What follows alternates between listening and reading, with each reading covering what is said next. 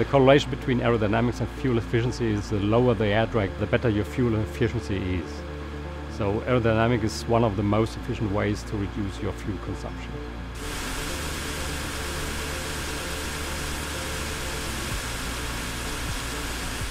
When the first design sketch is on the table, then we start thinking where are areas we want to improve aerodynamics. We do our major achievements together with the designers and the shape of the car itself. Most important part we have on the new Astra is the rear spoiler and the C-pillar applique, which in combination with the rear spoiler really brings the aerodynamics down in drag.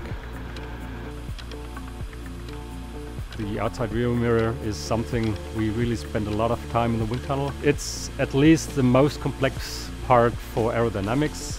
You can imagine that it's not only causing aerodynamic drag, it's also very important regarding wind noise inside the car. So we have microphones in it. We can measure the noise inside the car caused by the air outside of the car.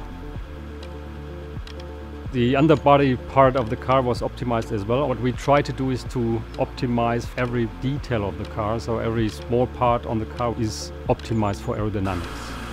Aerodynamically, this is the best hatchback 5 car we ever produced, and this one is an excellent example for a very low drag car, and we completely support our CO2 and fuel economy strategy on the Astra.